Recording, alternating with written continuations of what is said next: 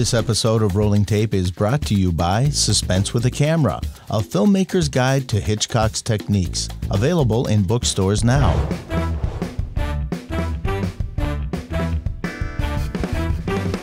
Today on Rolling Tape, Salva Rubio joins us. He's the author of Save the Cat Goes to the Indies, a screenwriter's guide to 50 films from the masters. He worked for 10 years in Spain's foremost independent distribution, exhibition, and production company, Alta Films. He's a professional writer and a graphic novel writer. Thanks for joining me, Salva, and welcome to Rolling Tape. Thanks for having me, Forrest. Let's talk about your book, Save the Cat Goes to the Indies. Let's talk about how Blake Snyder's methodology works and how you chose the movies that you did in the book. Okay. Blake's methodology is based on what we know usually is the Save the Cat method, the Save the Cat series of books. They are 4 books. So in the first book, I think it was released in 2007. So Blake laid the foundation of his work, which at that time, it was the Blake Snyder beat sheet, which is a beat sheet, obviously, in which you have to fill 15 beats or points to correctly structure your screenplay.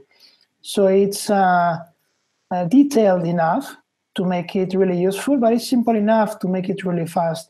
Back in the day, when I was considering becoming a professional screenwriter, I discovered this method, and it blew my mind because it was so easy and so perfect for everyday work.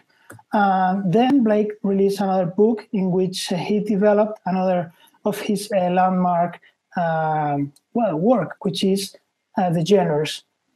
In that book, he analyzed 50 movies, mainstream films, basically, in which they were divided in 50 films.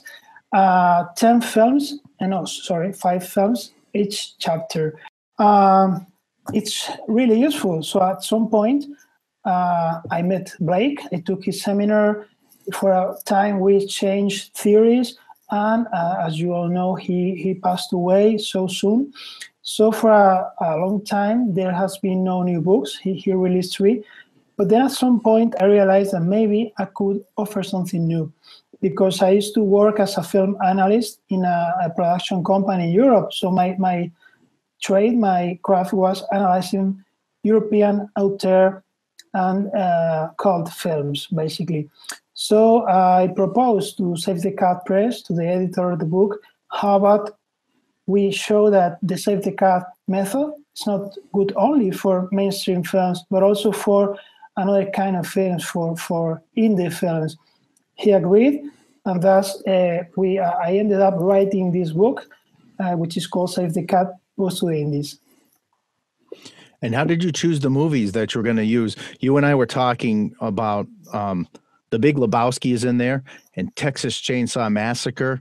Are these movies that you liked, or did you just kind of go as you went along to select movies? I was lucky enough to choose the films I love, not only I like. I'm a big fan of the movies from the 90s, some of the 80s, but obviously in the 90s, I discovered cinema, I discovered independent cinema. So I had a really long list of films I wanted to analyze, and the editor let me choose most of them. Sometimes maybe some films were very famous in Europe, not so famous in the US, so we had to make some changes. But as, for example, Texas Chainsaw Massacre was one of the first. I decided this film is so good, I have to understand how it's done. So I wanted to do the analysis. And it fits right into the Blake Snyder methodology. It's just amazing how it fits right into it. Yes. Did you come across any films that didn't fit into it? I mean, if you like the independent realm, if you like independent films, you will find many films that don't fit, because in independent film, what you're supposed to do sometimes is to experiment. I mean, you can go full auteur, and you can be really experimental. So in those kinds of films, having a normal, classic, common structure is not the goal. But I really think that if an independent film has had a great success, like The Full Monty, like Reservoir Dogs, like Amelie, like, I don't know, Impossible, Lost in Translation, I really think that they're successful because they are written with a classic structure in mind, and thus they fit the Blake Snyder methodology. So you see, it's a two-sided question. You can go to films that are really so artistic and so difficult to understand that they won't fit any kind of structure, but any, because that's the goal of the filmmakers. But if we think about which independent films like Little Miss Sunshine have made an impression in our world, they sure fit it. What would you tell to a screenwriter, an up-and-coming screenwriter, how to approach their script? Would you say definitely dive into the Blake Snyder books, or just kind of experiment as you go? And then, you know what I mean? Like, if you've already started writing a screenplay, can they go back and fit it into this? I guess that's where I'm going with this. Yeah. I think that because there are 4 books, 5 if you count a compilation of Blake's blog entries, every one of them is pretty much complementary to the other, but they stand on their own. So, for example, if you are a screenwriter that wants to understand better this method from the mainstream point of view, then you should check Save the Cat Goes to the Movies, which is the second book, because there you will find many mainstream films. And if you're a student, you're fascinated by the European indie world, then this last book, Save the Cat Goes to the Indies, that could be the obvious choice.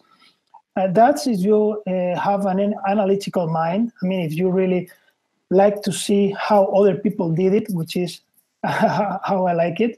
But if not, you can always go to the first book, Save the Cat, and then just check the theory on your own, and you will find stuff that will be helpful. And then there is the third book, Save the Cat Strikes Back, which I would call a perfectioning book. You would read that to fine-tune your abilities. Is this your first book that you've written? No. As a novelist, I've written 3 books. As an essayist, I've written 2. As a comic book writer, I've written another 2. And as a filmmaker, my first film as a co-screenwriter premieres this year. It's an animation feature, and I am in talks for my second feature, which I may co-write. We are right now in talks.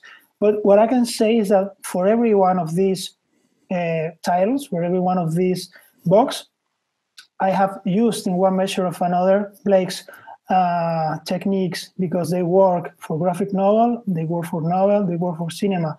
I think it's just for good storytelling. Do you see yourself writing another Save the Cat book? Well, I wish. I mean, I would really have fun and maybe analyzing even more films, but only time will tell. Right now, this book was released barely a month ago, so let's see how it goes. Yeah, we'll see how it goes. Salva, if somebody wants to get a hold of you, how can they do that?